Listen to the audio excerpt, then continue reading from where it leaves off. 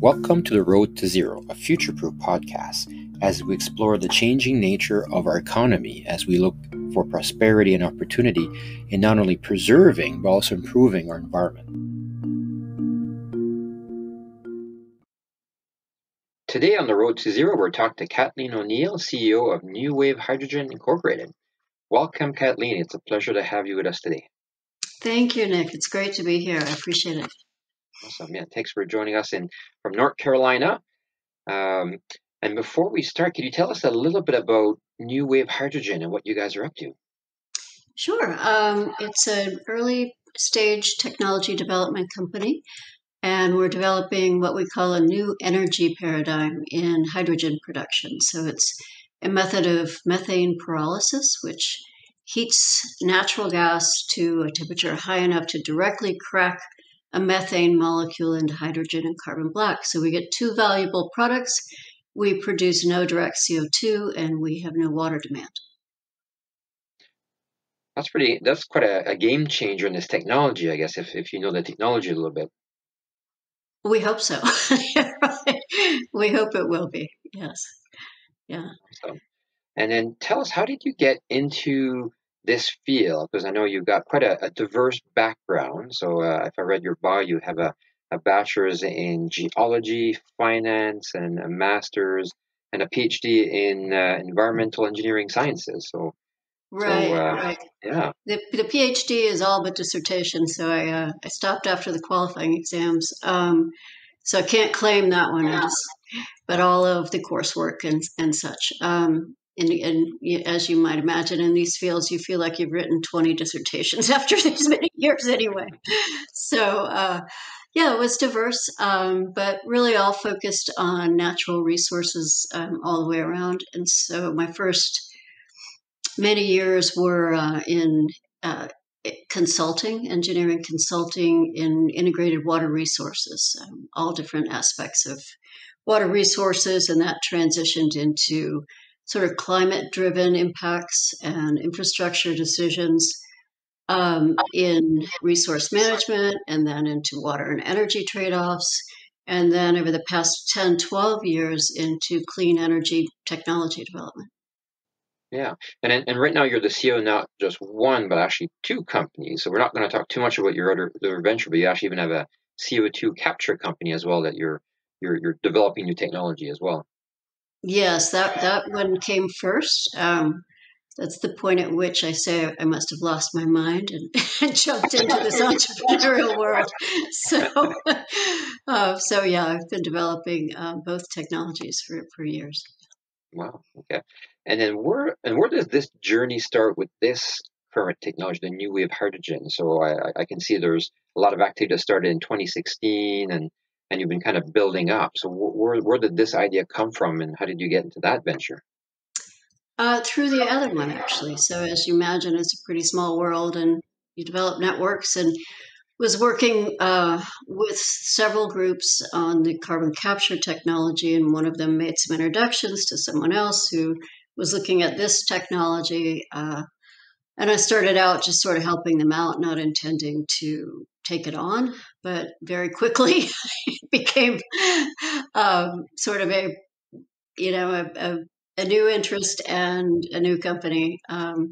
So since 2017 is when we first founded the company, and since then we've advanced very quickly. It's kind of a testament to the global interest in hydrogen over the last few years. Yeah, no, it's definitely growing. So, and just to get an idea where your company's at, so you are there's been like $9 or $10 million of financing that you've managed to put together, and now you're starting field tests. Is that correct? Yes, we have been working with major oil and energy companies for several years in smaller contracts to prove out the technology. So we've done full modeling and techno-economic analyses and more detailed designs of different applications. And then this past summer, we hit a milestone, and we were working with the University of Florida, and they helped us customize a shock tube They have these big, long shock tubes in their laboratories. And so we modified it to simulate the wave dynamics that occur in a single channel in our technology. And we were able to definitively demonstrate methane pyrolysis via compression energy or shock wave energy in the shock tube this summer. Okay. And then, and there was really a lot on your technology, and there's definitely technical stuff, and it looks like this is stuff that was somewhat developed back in the 40s or 20s for something else that you're adapting. Yes, that's the fun part. This is decades old. Both parts. There's two core components to the technology. One is called a wave rotor, and the other is methane pyrolysis, the process itself. And both of them have decades and reams of literature associated with them, and studies and tests and commercial applications, actually. So wave rotors have been used as sort of pressure gain enhancers or efficiency enhancers in engines, and in there's research in turbines, and we actually have a patent looking at using our system for efficiency enhancement in integration with energy generation power turbines. But in any case, there are many uses for wave rotors, and another one is gas heating. So they're known to heat gases to very high temperatures. Yeah, and then from what I gathered, like you basically have a drum that spins, and then you have gases coming into it, and as it spins, it basically opens up or closes to different pressures, and that creates a bit of a wave action, and that's what causes the heating. Is that correct? That's right, exactly. If you consider a shock tube or even just a tube, and many tubes arrayed around the circumference of a drum. So you have all these tubes around the circumference, and you have ports on the end. So the drum's rotating, and when a port in the end plates has an opening, and the end of the channel aligns with that opening, then you have sort of like a valve that opens, and when that end plate closes, it closes that channel. So if you introduce a pressurized gas and close that channel, it hits the wall. And if it's a high pressure gas, it's then in a contained space and it bounces off the wall. It causes a hammer shock or a reflective shock and causes a series of wave dynamics that create a shock wave, essentially, a supersonic speeding wave of gases. So what we're able to do is instead of using electricity or to drive, say, a plasma source or another energy source to heat the gas, we use very little electricity. We actually use the pressure that's already entrained in a pressurized natural gas pipeline. So that pressure drop, if you will, as it enters the channel and then hits the end wall, sets up that series of waves. So we don't need an electrical driver. And that enclosed channel creates the compression that allows the transfer of energy from one gas to the next, and it acts as a temperature amplifier. Okay. And what happens is that you have a couple things. You have the pressure, and then you have this wave action, and then basically your natural gas or methane then just separates into its components of carbon and hydrogen. Yes, it directly it reaches a temperature. I'm sorry, my cat is getting right in the middle. I always do that. Reaches a temperature where it directly cracks the methane molecule. So methane is CH4, and it cracks it into its constituents, carbon and hydrogen. Yeah, and what does that carbon look like? So it's not CO2. It's not a gas. It's an actual like physical carbon that comes out. Exactly. Yeah, that's a really good point. It's solid. We believe it will be carbon black, which is a pretty high quality, valuable product. Okay. And what can you do with carbon black? There's a whole industry where they use it in fillers, in pigments, for fillers for tires, for rubber products, and pigments for plastics, and all sorts of other, niche uses. Okay, so you end up with a byproduct you can actually sell. Yes. exactly. And we also have, in our proposed work over the next 2 years, we have over a year of carbon R&D. So we'll be looking at different other uses for that carbon. So there's a lot of research in high-value carbon products like carbon fiber, nanocarbons, things along those lines. And one area that I'd like to look at as well is the potential to either use it as is or change it to activated carbon to be able to use it in contaminant removal in a big watershed scale or field scale where it's both removing contaminants from the air, potentially more CO2, and also contaminants from the water, any organic or inorganic contaminants that would absorb the carbon in a Wow. So watershed. yeah, so a true example of the circular economy. So you end up with actually two valuable products, not just one. Right. And then not to forget the hydrogen, which is the clean burning fuel that we have to provide, right? Yeah. And the interesting part, because I read some of the information you had. So literally this process uses less electricity than what we call green hydrogen, solar hydrogen to create, and virtually no CO2. Yes, yes. It's really not widely known that electrolysis uses a tremendous amount of electricity. So not only do you need a huge build out in renewables for electrolysis to be green, it also will itself demand a large fraction of that renewable base that you have to build out. So it's an interesting dilemma associated with electrolysis.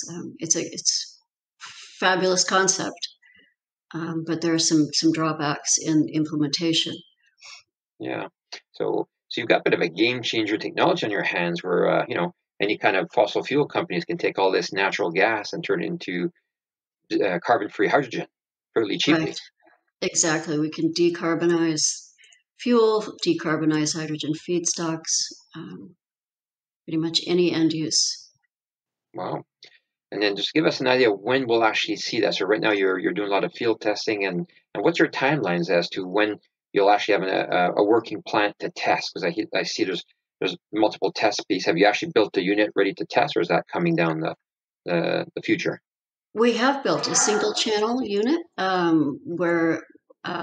wherein we can we'll use the first set of testing in this 2-year program using that single channel unit, and then very quickly use what we learn in that and in some 2D and 3D CFD computational fluid dynamic models that we're doing to create the multi-channel unit and then move into an integrated field pilot. So some of our co-funding partners are major global oil and energy companies and natural gas distribution companies, quite a few of them.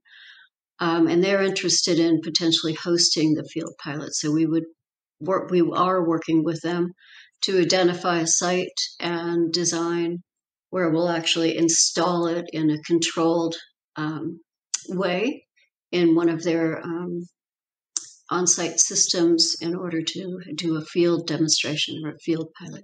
And this should be in 2022, just Okay. next year. Just next year, okay. And I can see why there'd be a lot of interest from those companies. It really gives them a very quick, cheap solution to really provide some of the lowest carbon hydrogen around.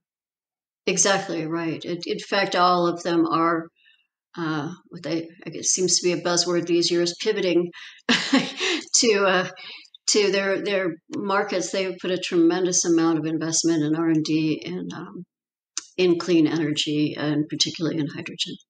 So they're all looking to the future. Yeah. Okay. So 22. So when do you see this technology come into the market? That's hard to say, but I would love to. It's really there are multiple end uses in multiple markets. So after this field pilot might be relatively simple, where we say that nothing simple, but where we're admixing, creating a fraction of hydrogen to add mix in an existing natural gas pipeline. So it's creating a lower carbon fuel for delivery. That's one application. And another application is full on pure hydrogen development, say for a fueling station, for a fuel cell electric vehicle type program. So that would be ideally our next field pilot. And when that transportation field pilot goes online, I'd like to simultaneously have the admixing one move to a commercial pilot stage and then sequentially move them into the market. So 2025 would be very optimistic Okay. projection. Well, that's good. And it's nice what you say, because there's a couple places that I hear you can basically have this at the, at the wellhead if you want to, make the hydrogen out of the ground, or at the other end of the pipeline in a city somewhere, and then you connect your fueling stations to that. So it's really interesting how it's a really versatile technology that way. Yeah, it really is. It's scalable, it's uniquely scalable, really. And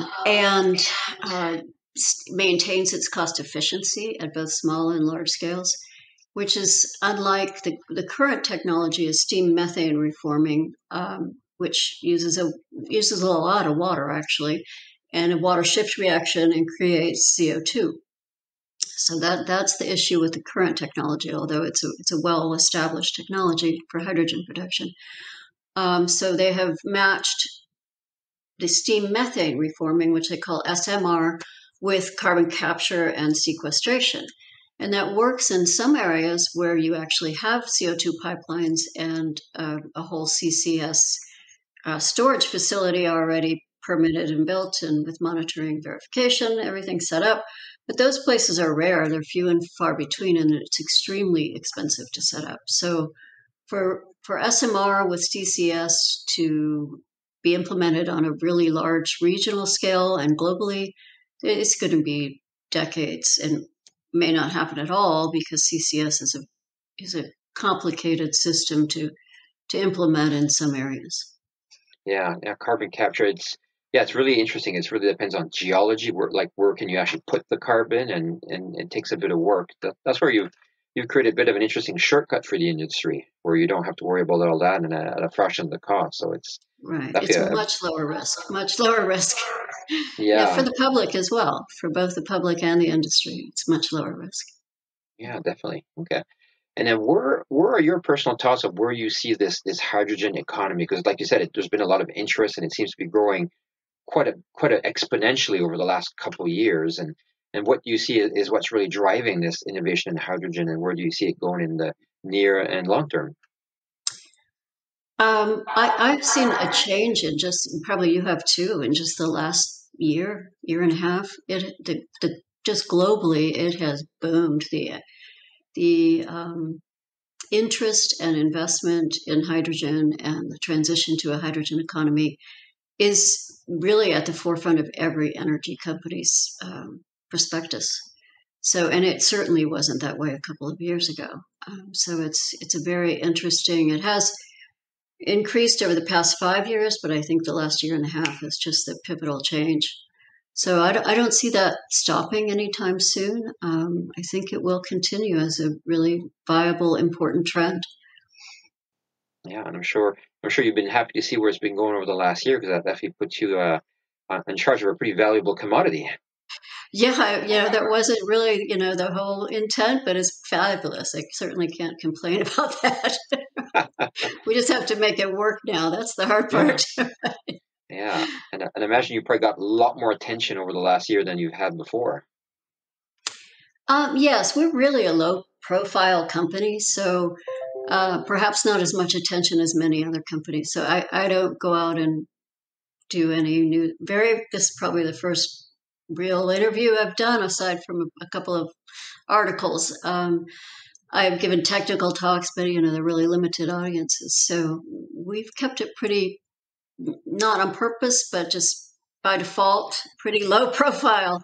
Yeah, Um, but I hope that changes as well over the next few years as we grow. yeah, no, manage it well, and thank you for allowing us to have the privilege of bringing the story out, because it is a very promising story, for sure. Thank you. It's exciting. It really is. It's Yeah, fun. yeah. And anything, what is, sounds like you've got some good funding. Sounds like you got some good partners. What are you looking for to further what you're up to? Or are you pretty well set up at this point? Oh no, everybody always needs, there's always more to do. It's never done. So we would like, I guess, essentially, as we were just saying, a little more exposure, both in various continents and globally. We are working with, as I said, major oil and energy companies right now. Canada's NGIF is the Natural Gas Innovation Fund, and it is formed of pretty much all of the major natural gas producers and distributors in Canada. And I think we have 10 of the 12 or 13 members on our project, so they have directly contributed to our technology. So we have access to them, which is fabulous.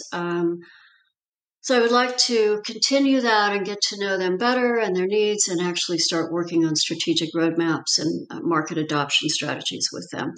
The same with their counterparts in other parts of the world. Most of those are global companies, so we're working in some cases with a Canadian division, and we'd like to spread that out to the rest of their companies. We're also working with Total out of their headquarters in France, but they're clearly also a very global company, and they're looking at market adoption in multiple areas within their services around the world. We're working with GRT Gas, which is a major natural gas distributor in Europe, and many of the government agencies in Canada that are supporting clean energy. So I would like to branch that out into the US, actually, and to other parts of Europe, Asia, and so on. Yeah. So here your future will get more and more busy as we go along. Mm-hmm. Yes. Yeah. We need to grow a bit. Yeah. Well, it sounds like you've got all the ingredients, and I'm sure you'll have a very successful future. And I'm really looking forward to see how quickly this gets adopted, because I think once the secret gets out, you'll have a lot of interest. We hope so. Thank you. It's very kind of you. Awesome. Well, thank you for being my guest today. Thank you. I appreciate it. Yeah, and then we'll see you at the showcase on March 17th. Okay, great. I'm looking forward to it. I am. Thank you, and have a good day. You too.